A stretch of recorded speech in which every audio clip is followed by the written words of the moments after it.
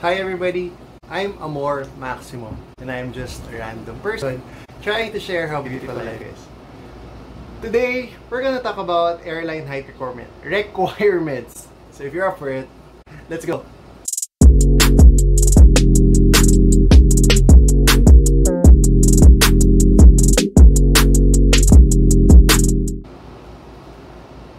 Every time I have a speaking engagement, especially during episodes of GALLEY Talks, we try to, well, we do not try, we always ask people also, ask attendees, yung usual na tanong ko, no?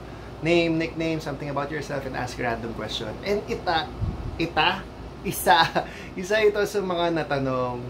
At ano ba ang height requirement? It's one of the usual questions that is being asked, no? Lagi siyang natatanong whenever I go live or whenever I talk to somebody who is interested about the industry. And more or less, I give the same answer. So, here, let me just share this, at least, you know, for you to have an idea.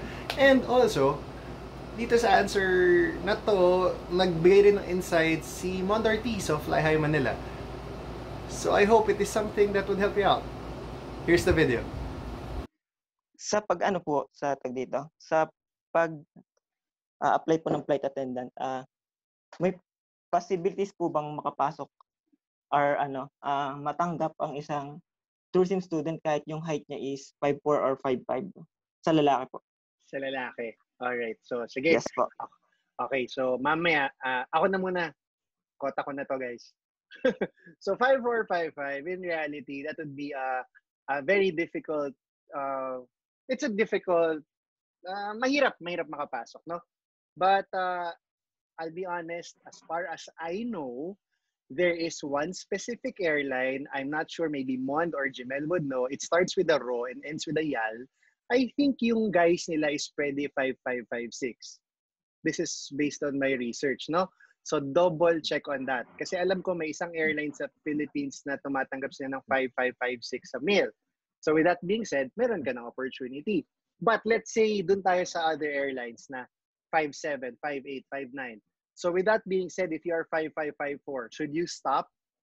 Should your dream stop? Tumigil ka na ba? My answer is no. Yes, hi sa dog ni Mika. Yes, in reality, parang ang layo nung 5'6" sa 5'4". But it should not stop you from trying to pursue your dream. Take note, trying to pursue your dream. Because by pursuing your dream or by trying to, you're constantly improving yourself.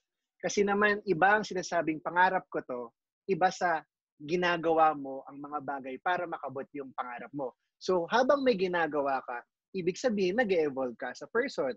Let's say, wala na tayong magawa sa height. Baka yung lahi niya talaga or kahit anong lagok mo na ng growy, cherry fur at kung ano-ano pang stretching at sports, baka hanggang dyan lang talaga yung height. Let's say. But your physical skills, yung aura mo, yung itsura mo, that one, you can improve upon. So yung journey mo, habang sinusubukan mong abutin yung dream mo, is yun yung kailangan mo para sa next part ng buhay mo. Baka hanggang ngayon, yun yung dream mo, so it's your motivation, go ahead. Kung nakapasa ka, edi ayos. Kasi hindi mo rin naman talaga masasabi. The height requirement is there because it is safety related.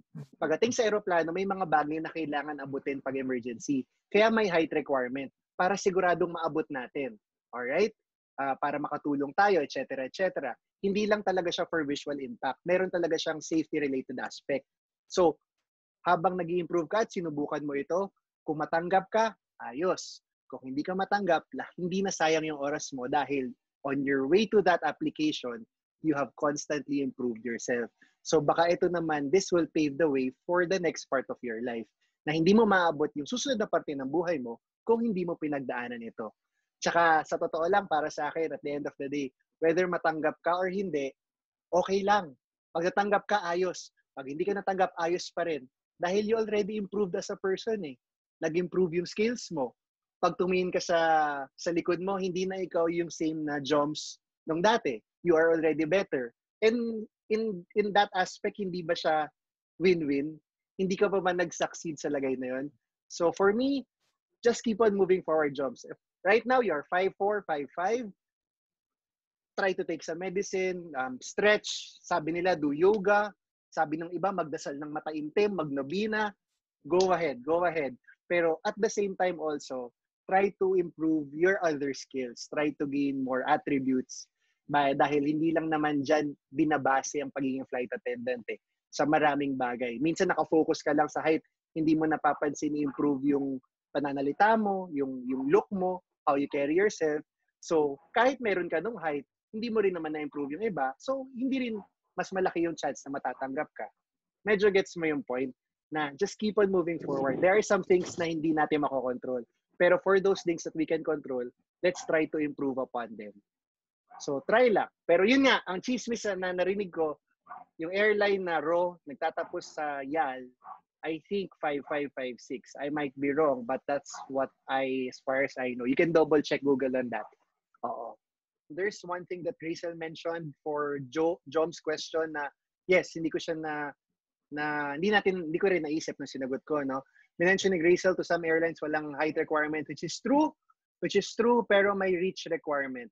So yun yung sinasabi ni Rachel na to answer Jom's question, there are some airlines na walang height requirement pero may reach requirement. And what is that?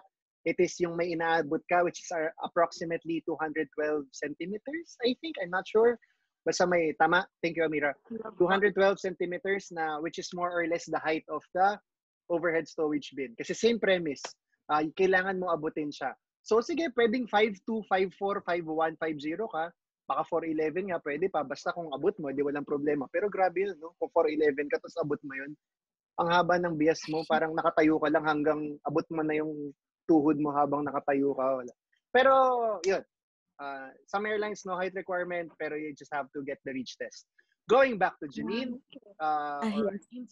Yes, Mond. May question ka? May share ka? Yeah. Yeah, with regards to height also, he may want to consider the charter, the private, like Alpha Land. We have Alpha Land, then another commercial airline is Sunlight Air. Now they are using turboprops. So basically ATRs, turboprops, propeller planes. And mas mababa yung stowage, yung OSB. So baka I mean I don't want to speak in their behalf, but yeah, I want to consider like Platinum, Sunlight Air, Platinum, or any Platinum. or Platinum yun. You may want to Platinum consider also.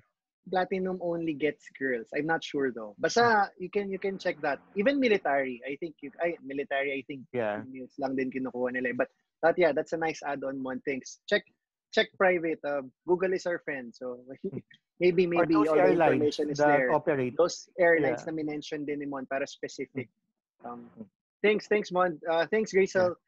Do not forget, you are important, you're beautiful, you're intelligent, you're successful, you're blessed, you are loved, you are exceptional. And if there's anything else that you need, my name is Amor. See you next time.